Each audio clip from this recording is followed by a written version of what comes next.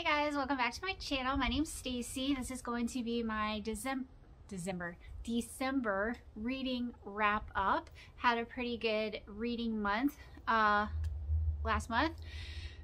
Not too far behind getting this filmed and hopefully getting this posted. It is January 2nd today.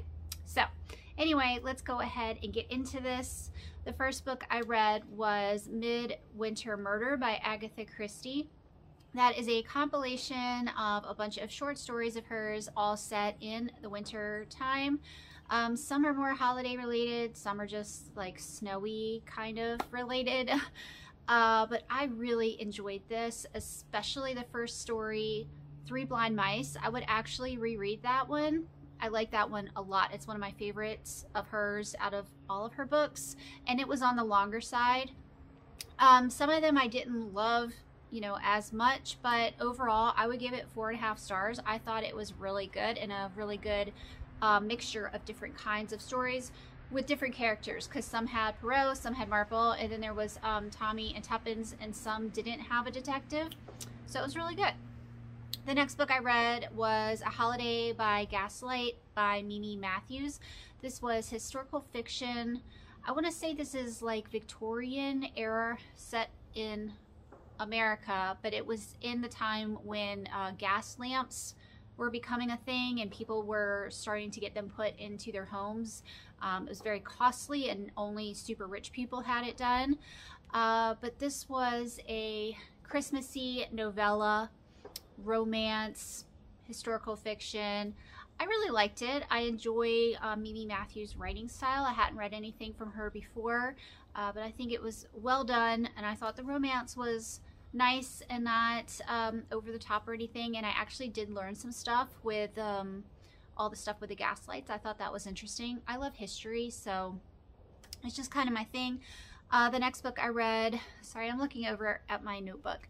The next book I read was Giver of Wonders by Rosanna M. White. This was, I guess you could call this, I don't know if this would be exactly biblical fiction or historical fiction, but it was about the beginnings of Saint Nicholas, like Santa Claus from Christmas. This book goes back to when he was a young man, and it's about his relationship with a close cousin of his and a young lady, and how he heals her in the very beginning. Apparently he could perform miracles. I don't know exactly how accurate this portrayal is to the real Saint Nicholas. I didn't do any research on that, but it takes place, I want to say it was Greece that this was set in, so I guess he's from Greece or Turkey, one of those. But yeah, I liked it, especially the end. I do feel like it was a bit drawn out in the middle, but the end really got me. So if you want a good Christmassy read that's more historical based, I would check that out. The next one I read was What Child Is This by Rhys Bowen. This was super short. It was only 49 pages. So this was set during the Blitz in London, and it was about a couple that their house gets bombed essentially, or their neighborhood gets set on fire, and they have to escape into the night. And then they come across a abandoned kid in another house, and it's their story. You can't say too much about a 49-page story, but I really liked it. I learned stuff from this one as well. You really felt like you were there with people during the Blitz and the stuff that they had to deal with and go through. But I would say it was too short. I really would have wished it went on further, because it kind of ended in a weird spot for me. So I gave it 3 stars. The next one was The Return of the King by j.r.r. Tolkien. This was the 3rd book in the Lord of the Rings trilogy, and it was probably my least favorite of the 3. The second one was definitely my favorite. This one was kind of harder for me to get through. There was a lot of marching, resting, sleeping, marching, resting, sleeping. It was just kind of drawn out. I just feel like not a whole lot happened in this book. I would say the end was very interesting because the end went past how the movie ends, and so you get a whole lot more of the story, and I thought that was really interesting. So yeah, I gave this one 4 stars, and I will be reading The Hobbit soon because I haven't read that one yet. And I definitely have developed a love of fantasy, where I never really was interested in fantasy before. I definitely want to read more, especially Christian fantasy. So if you have any recommendations, let me know. The next book was j.r.r, again by Mimi Matthews. This one was such a surprise for me. It went into places I had no idea it was going. I just thought it was a historical fiction retelling of Jane Eyre. That's what I thought it was, but it was a lot more than that. It was way more gothic-y and involved, and there was supernatural aspects to this book that I just had no idea was in there.